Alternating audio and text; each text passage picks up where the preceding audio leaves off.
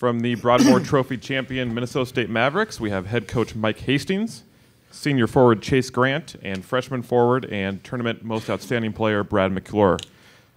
Coach, we'll open up with comments from you and then turn over to questions. First of all, I'd like to send congratulations to Tech as far as, you know what, they made it extremely difficult. They pretty much squeezed the majority of the life out of us there in the second period. And I think they're going to be a team that's going to do well in their third season here, going to the national tournament and represent the WCHA very well. Secondly, I'd like to say thank you to the Excel Center. This is a special place. And I've walked out of here on a Saturday not winning and still thought it was a special place. It was great to see all the Maverick fans and people that decided to come and watch hockey here instead of elsewhere. So very appreciative of that. And the Excel Center just continues to serve, which you hope a facility like this would do. So good day with the Wild winning and us winning. So with that. Questions? Mike, if someone had said before the tournament that Brad McClure was going to be the best player on the ice, what would you have said? There's a possibility of that. You know, not going to say I'd take it to the bank, but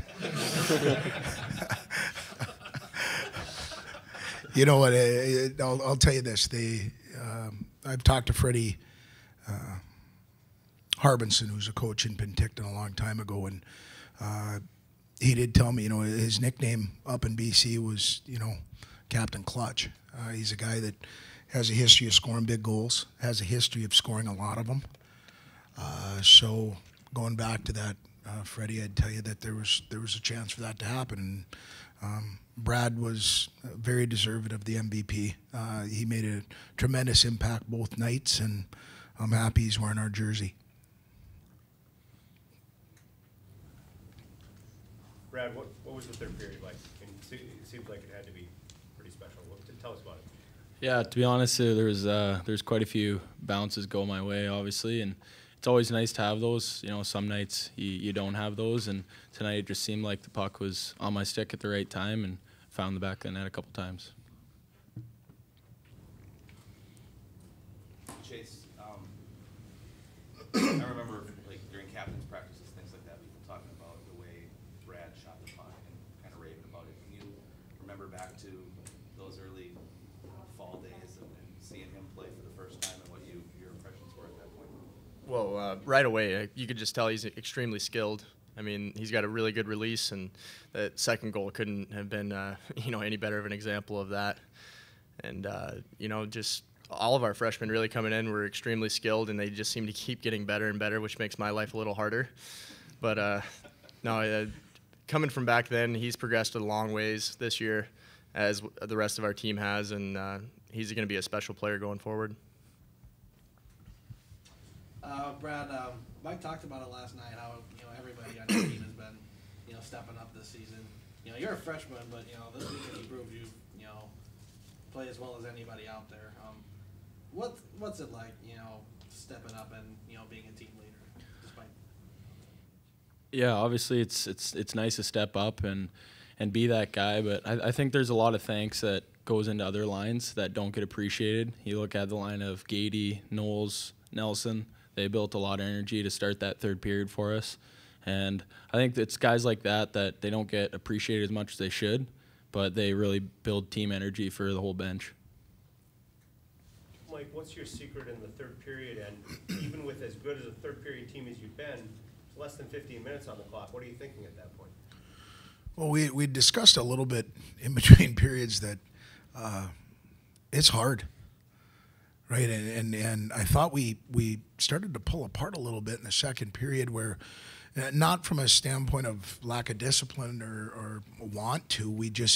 I think we had guys doing it as individuals at times, and started to create Tech's offense a little bit, giving them outnumbered rushes, those types of things. And the way they defend, you've got to stick with it and stick together and make sure that the goal that Nelson scores. It's from in tight. It's 5 feet away. and find a way to get one by them. And from that point on, I thought things started to loosen up. You look at Brad's first one. I thought the play in the second period, we were just grabbing and throwing pucks. They were defending, and I didn't think we made a lot of plays. But Palmquist goes back and shakes a defender and gets us out of the zone, tape to tape, and away we went. And we ended up scoring a very big goal. And so, I thought the guys settled down, and once we got the first one, I thought they started playing off of each other a lot more and playing in groups of 5 instead of maybe one guy pulling that rope at a time. What was the difference in your power play from the first 2 periods there to the third period? Well, puck movement, again, using each other. They've decided that they were going to take Leitner away and try and deny some of our play up top, and we weren't getting pucks to the net. And the one thing that Brad can do, guys, he can shoot from our bench as far as I'm concerned. I mean, he has a release. He likes to do it. He's good at it. And what we had talked about in between, our power plays there was just we got to get some pucks to the net, and we got some pucks to the net. And you never know. It's just hard to score goals at this time, and especially against that team. So we got a couple of bounces, as Brad says, and we'll take them. Brad, I know it's late in the year, but I mean, you're pretty confident as a shooter from the get-go. Is that just something that's your own mentality, or is it something that comes from coach telling you, from the time you get here to not be afraid of that, or how does that?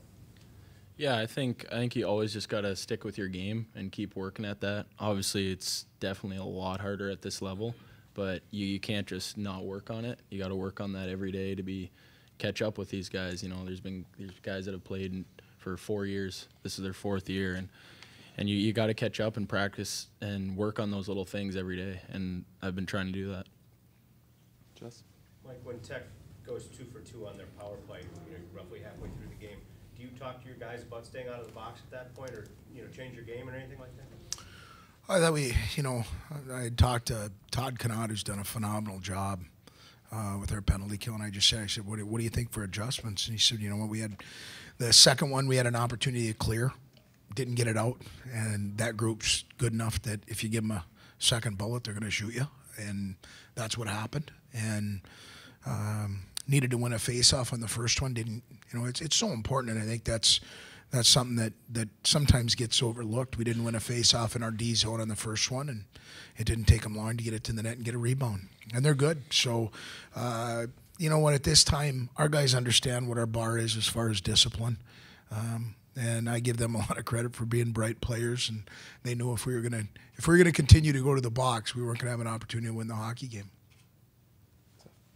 This is kind of added on to my first question, but what has Brad meant to you on and off the ice? I mean, obviously, an outstanding tournament like this, but what has he brought to the table since day one? Well, and again, I think, and I've mentioned it before, the people that have had an opportunity to coach Brad before he came to Minnesota State, I'm thankful for, because they've done a good job. The second part of that is he does a good job. He was prepared when he got here. He had an opportunity to go to Pittsburgh's developmental camp this summer. I think it put him in the right frame of mind of saying, hey, you know what? If I want to get to that level, there's certain things I have to do to prepare. He does that. He takes the game very seriously, his preparation very seriously. And then the last part of it is as you can see, he handles himself well. He's a good kid. He's a guy that has helped us off the ice as much as he has on the ice. And when you get that, you feel fortunate as a coach. So I probably can't do justice to what he's, we need those guys. We need to keep building our program, and he's somebody that, like I said, we're glad is wearing our jersey. Chase, your goal, not only important to get the equalizer before the end of the first, but you were in the box for there. So how it's important for you with your leadership role to kind of come back and get that one in? Well, I knew I had to do something, contribute in some way to make up for that mistake. I watched the replay, and I apparently did not try very hard to get out of the goalie's way. So when that puck went in the back of our net 8 seconds into my penalty, I came back to the bench and I said, that one's on me. I got to get that back. And I was going to try my best to do it one way, and it just turned out that it was a goal. And I was fortunate enough to get that. Sterno made a great play, and I had a yawning cage to put it into. Back. Brad, the second goal you got, kind of interesting. Did you watch it on the replay? Yeah, I did. Kind of did a flamingo and got your stick down and deflected it. I mean, that was amazing. Is that something you can work on? No, I honestly, there's a lot of credit to Teddy there. He put the puck in the right place. He wasn't shooting high that I couldn't get my stick on it. And, yeah, I think he put the puck in the right place, and I just tried to get a piece on it to deflect it a different way than it was going.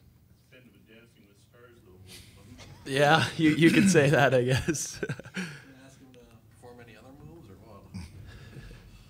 Mike, you've been to the NCAA tournament last year. You've been there with other programs. You know, you've never been a top seed or a number 1 seed before.